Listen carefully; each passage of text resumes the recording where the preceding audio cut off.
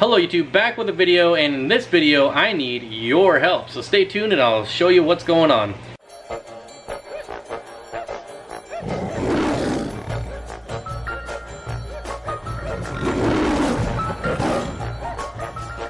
So just to get you guys up to speed on where we're at, this is one of my 125 gallon tanks that is empty except for these 5 rainbows.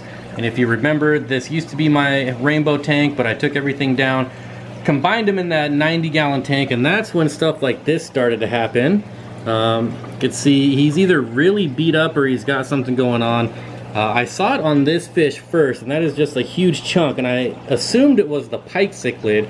Some of you might remember, I don't know, 3, 4, 5 months ago, this same fish had that same mark in the same spot, and it was such a huge chunk I figured it must have been the pike cichlid.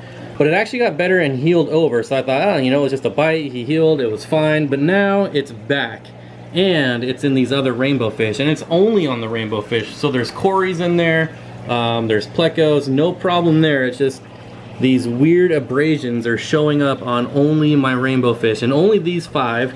You can see the turquoise here has been healed. So as soon as I started seeing this being a problem, I moved them into this tank. It was the only tank I had available at the time.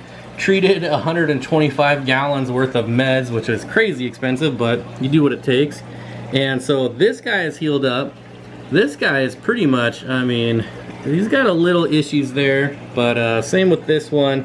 Now it's just these 2 are just not healing. Like I said, at first I just thought it was the pike cichlid being aggressive. You can see he's missing a portion of his tail there.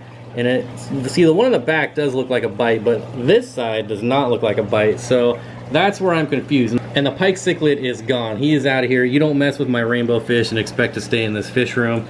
I knew there was a high chance that he would get aggressive, but you know, I was hoping. He was a cool fish, but he has gone to a better home. He's in a predator style tank now that's a lot bigger, so he should be just fine. But my concern is these guys here. So sorry about the cord here. I have the hang on front filter going, and then a power head over there just to help circulate. But just had some lights turn off. I hope we can still get a good view here.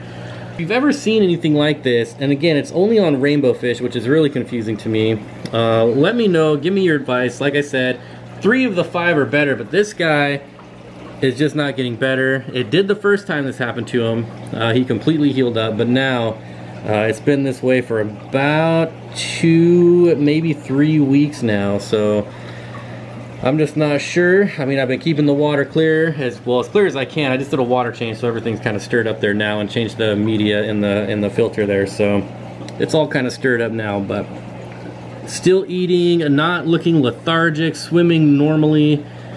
I've never seen this kind of damage to fish before and not have them act funky at all. Like, I mean, you can see they're swimming around, they're schooling, they're acting just completely normal, like they don't even care what's going on the outside of their bodies. But lucky for them, I do. So like I said, if you've seen this before, let me know. If you have any suggestions, let me know.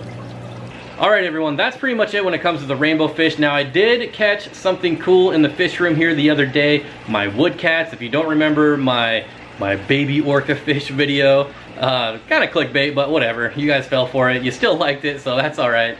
I saw them for the first time since releasing them, and they were being very hyper aggressive. I don't know what their deal was, if they were mating or establishing a new pecking order, but I'm gonna leave you with that because it was super fun to watch. It's not the best footage because they were in the back corner of the tank, but I hope you enjoy it. Like I said, let me know if you have any suggestions for me down in the comments, and I'll see you all next time.